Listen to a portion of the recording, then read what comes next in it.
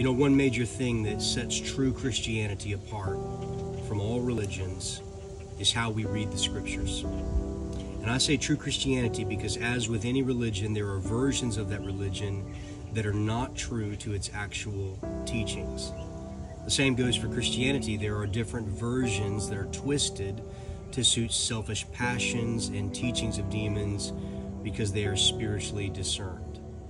But how true followers of Jesus read and obey the Scriptures sets them apart from everyone else in the world.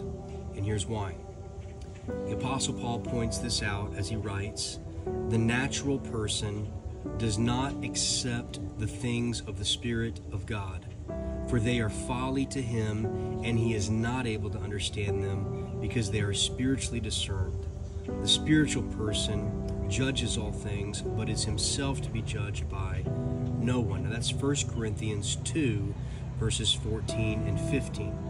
You see, true Christians read Scripture with eyes that see and ears that hear and minds that comprehend the things of God because the Spirit of God has given them this understanding. Paul says above in verse 7, "But we impart a secret and hidden wisdom of God, which God decreed before the ages for our glory."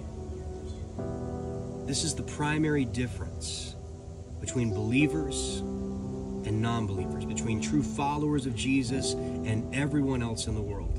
True Christians have the true Spirit of God and are not led astray by the teachings of demons and their own passions. The natural person looks at our Scriptures and it is nothing but a stumbling block to them unless the Spirit of God opens their minds. Until then, they do not understand the things of God, but are limited to their own human reasoning and worldly wisdom, which is folly with God. Until next time, let brotherly love continue.